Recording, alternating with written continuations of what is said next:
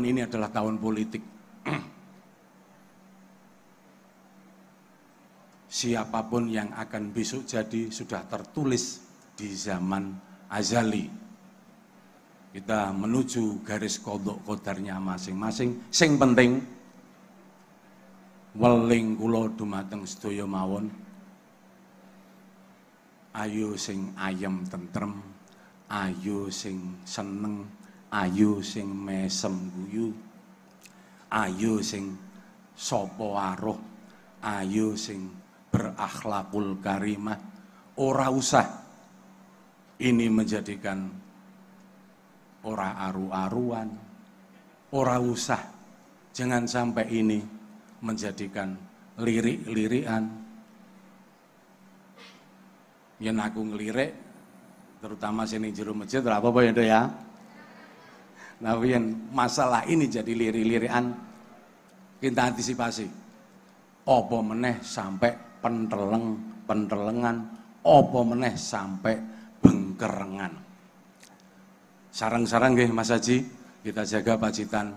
Sarang-sarang nggih Mas Kapolres, kita jaga Pacitan kondusif, ayem, tentrem, beretika, berakhlak, bermoral. Hablana min azwajina wa dzurriyyatina qurrata a'yun waj'alna lil muttaqina imama. Waj'alna lil muttaqina imama. Sekarang sedang dilaksanakan pemilihan umum. Saya setuju dengan Gus Fuad tadi. Kita bermohon kepada Allah.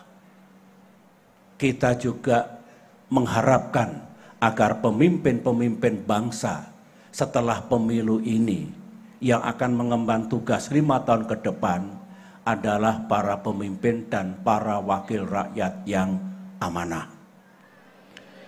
Para pemimpin dan wakil rakyat yang sangat mencintai rakyatnya. Mengayomi, membimbing, dan mengasihi rakyatnya tanpa memandang perbedaan. Para pemimpin dan wakil rakyat yang mengerti tugasnya, yang mengerti kewajibannya. Ya tadi itu, bagaimana 5 tahun kepada mereka yang telah kita berikan amanah, berikan mandat dan kepercayaan itu benar-benar bisa memimpin kita semua agar Indonesia makin maju, makin adil, dan makin sejahtera. Yang utama itu, yang paling penting itu, tentu memimpin negara, memimpin pemerintahan, selalu menghadapi tantangan dan permasalahan.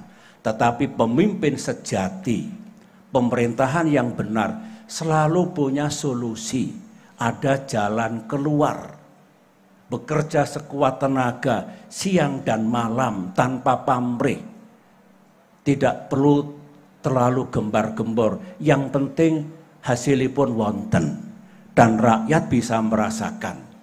Yang saya maksudkan rakyat bisa merasakan taraf hidupnya makin ke depan makin baik.